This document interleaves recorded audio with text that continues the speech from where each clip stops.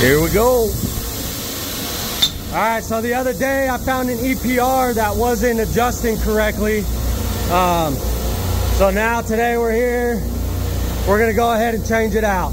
So I believe we already have this thing pumping down. So we got this EPR right here, right?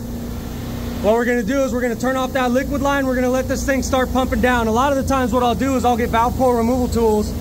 I'll go from the liquid line to the suction line and I'll start pumping out that line. It's just a lot easier way, a lot quicker way to pump out these line sets. And then because this is already a brass body, this is a Sport 2 already, all we're gonna end up doing is just replacing these guts, right? So typically if this was a steel body, let's see, we got any steel bodies? So like these over here, if we were working on one like this, where it's a steel body like that, I would go ahead and unsweat the whole thing and replace it with that Sport 2, just because it has that brass body, so that brass body's not gonna rust. But since this one's already a brass body, we're gonna go ahead, we're just gonna replace the guts on this one. So we're gonna start getting this thing pumped down and then we'll get to it. All right, so we got valve core removal tool here, valve core removal tool there up on that liquid line. We're gonna go ahead and hook up this hose.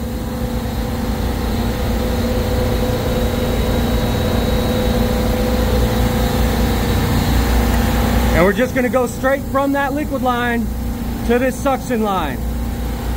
Purge it a little bit. Make sure you purge that air out of that line. And then boom, you just let it rip. So now we're transferring straight from the liquid to the suction. It's just a lot easier and faster way to pump a circuit down than just turning off that liquid line and waiting. So now we just watch this gauge and we wait for it to go to suction pressure.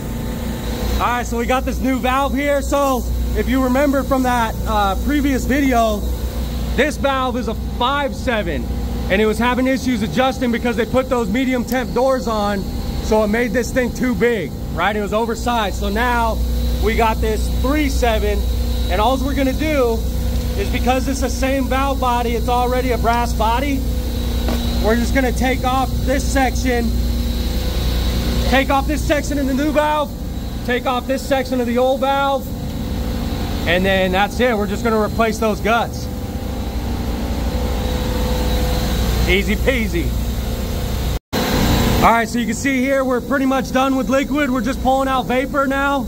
So I'm looking over here, we're at about 60 pounds. Let's do that. We're at about 60 pounds on this gauge.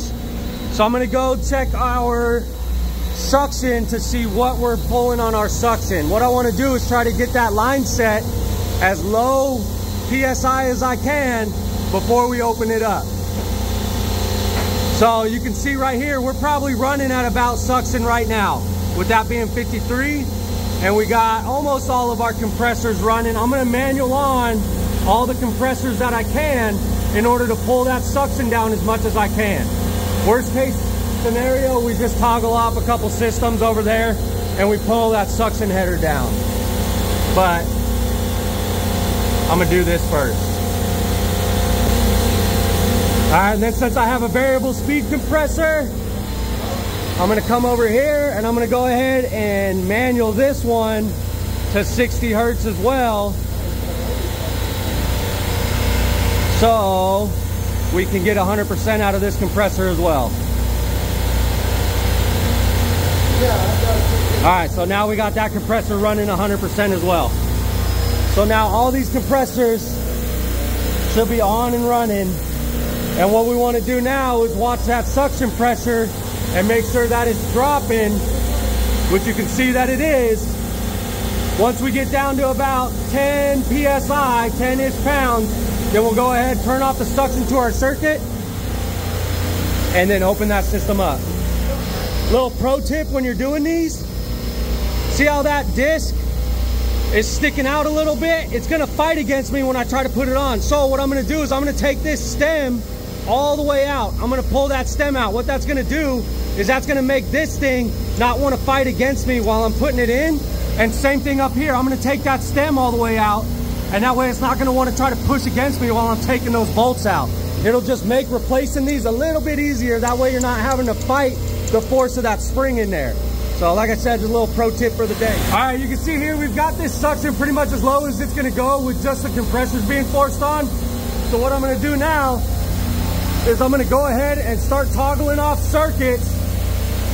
Not toggling off my circuit, but toggling off some of these circuits to start getting that pressure and that suction header down. So I'm gonna toggle a few off and then come back over here and I'm gonna watch that pressure.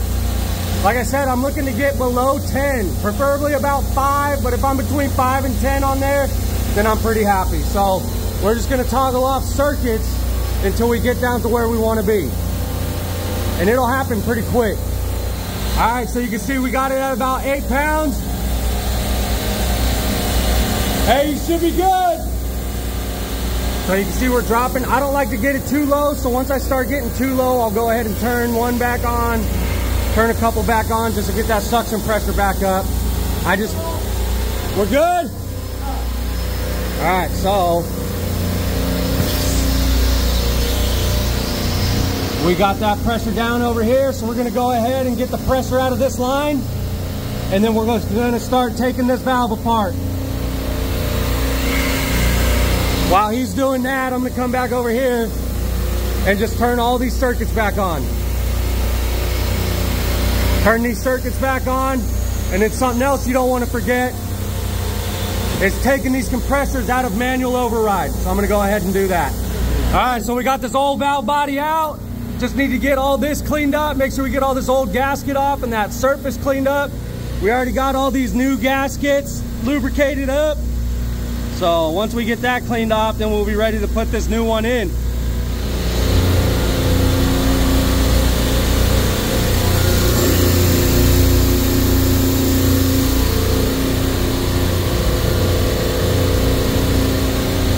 Careful of that O-ring.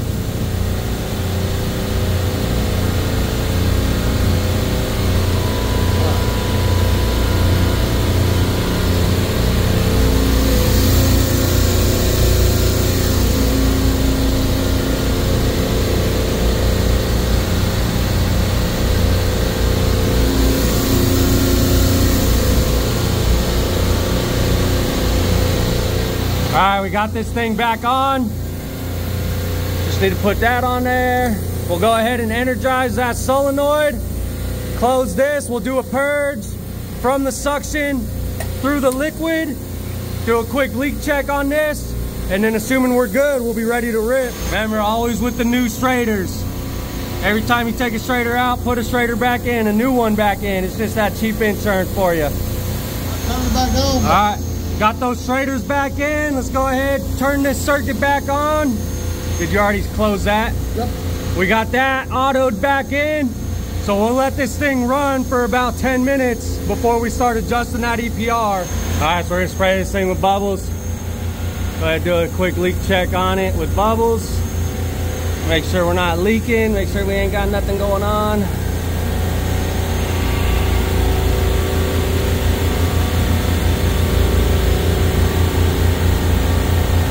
Pretty much this whole valve, we're just gonna spray this whole dang thing since we had it all apart.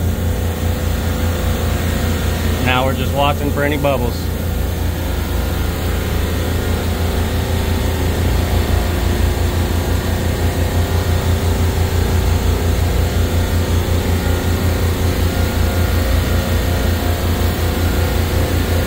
Looking pretty good. All right, so this thing's been running for a minute. We're gonna start adjusting this stem. So right now, this thing's all the way out. We're running at rack pressure, right? So there should be no difference between the rack pressure and the pressure that's on this valve, right? So if you remember the other day, that RS sheet showed a 32-degree evap. So if we come over to this PT chart, we look up 32 degrees, that's gonna be 72 pounds. So we wanna set that EPR to 72 pounds, right? Easy enough. All we gotta do is take this thing in till we hit 72 pounds and then we'll let it run. And this thing should adjust a lot better than that other one because now it's properly sized.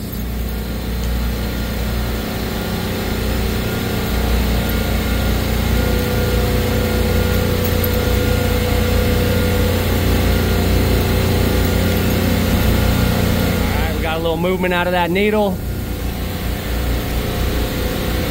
And you can see now, as I'm moving this thing, that needle's actually adjusting.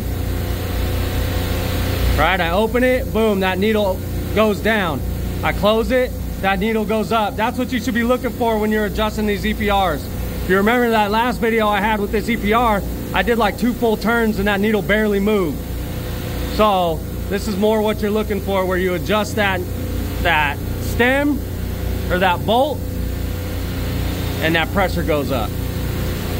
It should be proportional. The amount that you turn that stem, the amount the pressure goes up on the needle.